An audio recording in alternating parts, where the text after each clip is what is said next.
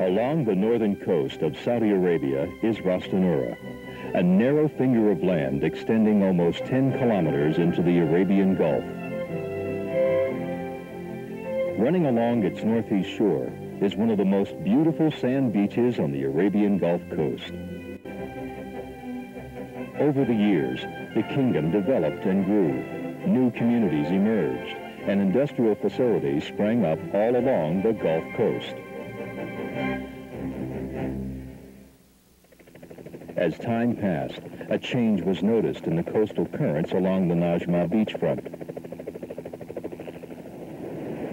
Saudi Aramco Community and Office Services first became aware of a problem in 1985, when it was necessary to place rocks in front of the 5000 series beach houses to stop erosion of the ridge along the beach side of the houses.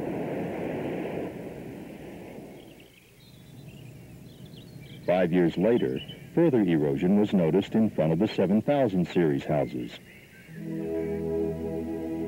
Rocks were positioned in that area as a preventive measure.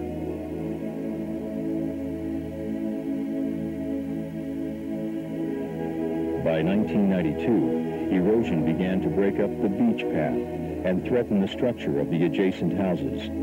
At that time, rocks and concrete barriers were put in place. Through the following years, the beach along the Ras Tanura coastline continued to erode. Many techniques were studied, and several were used to try to contain the effects of erosion: sandbags, rocks, and concrete. Nothing worked. Even the combined effort of sandbags and rocks was ineffective. Finally, combination rock and concrete revetments were constructed.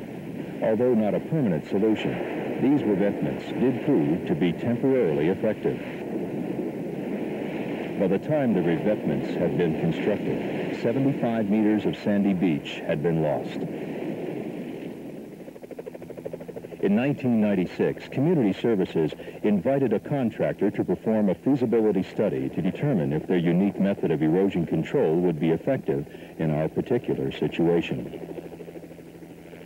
The contractor had developed an alternative method to conventional erosion control.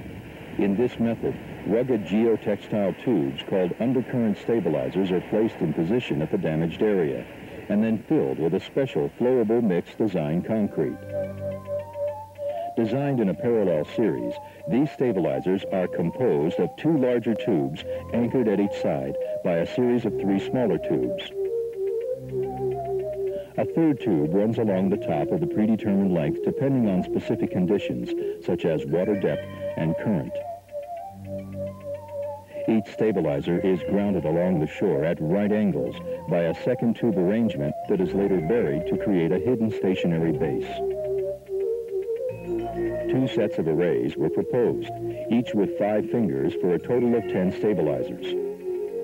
It was determined that the arrays would be most effective if positioned at the location shown here along the most damaged area of the beach. Spacing of the arrays was to be 600 feet wide and would affect between 1 and 2 kilometers of beach. Once in position, the sand carried south with the coastal currents would accumulate and eventually restore the beach to its original dimensions.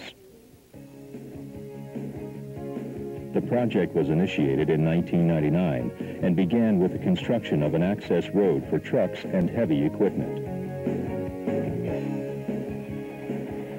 Part of the preparation work included removing a section of a concrete retaining wall that had been built previously.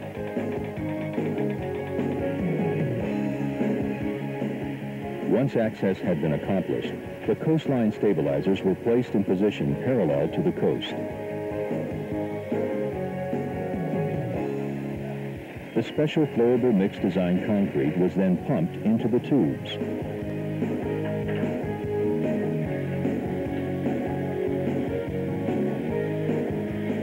Next, the undercurrent stabilizers were positioned along the slope of the beach and into the Gulf.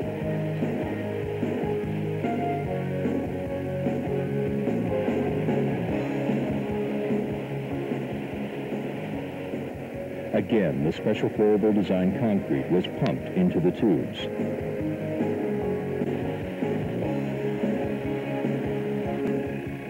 At times, this was a slow and tedious task, as the concrete had to be manually coaxed along the tubes to assure proper expansion.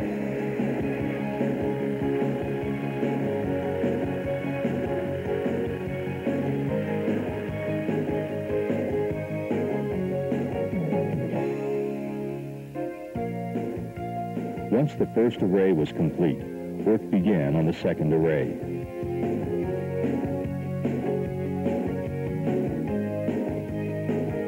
The same procedure was followed with the placement of the coastline stabilizer, followed by the placement of the 5 undercurrent stabilizers.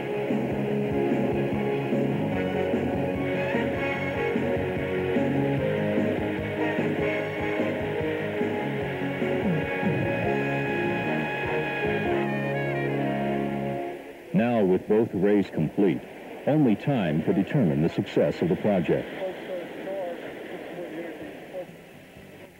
Almost immediately, signs of sand accumulation was noticed. A monitoring program has been established to measure beach and sand accumulations.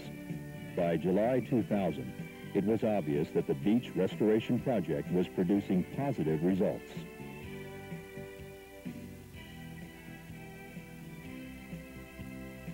It is estimated that it will be 3 years before final results can be quantified. However, it appears that the project will be successful.